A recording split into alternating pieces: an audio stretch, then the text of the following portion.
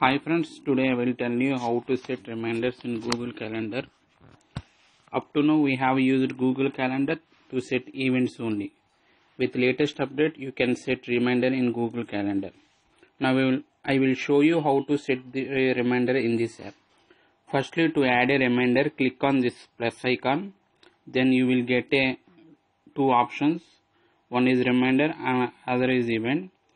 So click on the reminder icon. So after selecting the reminder, here we have a list of actions. Suppose if you want to make any reservation, click on make reservations. Then again we have list of actions related to reservations.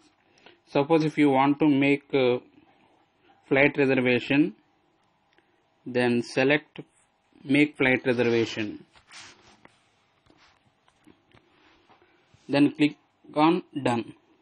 Now you can change your preferences according to your need, that is time, date and mail, etc. And finally click on the save button to save the reminder. That's all, you have a reminder created.